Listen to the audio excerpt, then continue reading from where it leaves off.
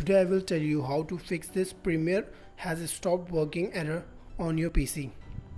So you are watching Upgrading Tuts and make sure to subscribe my channel for more videos. So let's start. You can see here every time this error comes when I am working on this project, it's irritate me a lot. So if you want to get rid of this error, the first thing you have to do is go to the local disk, open start and then my computer, open local disk C. In program files you can see here Adobe, select Adobe and then go to the Premiere CS6. Now what you have to do is select Adobe Premiere Pro. You can see here Adobe Premiere Pro. Now you have to do is right click and just rename the file.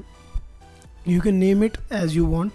I will name it like Adobe Premiere Pro 1 and then press OK. Now close this panel and right click here. You can see configure switchable graphics. Now click on it. Now here you can see add application. You have to add the Premiere Pro 1 software in this panel. Now add, go to the my computer, same process again, Adobe, select Adobe, open the file and here you can see Adobe Premiere when exe file is come.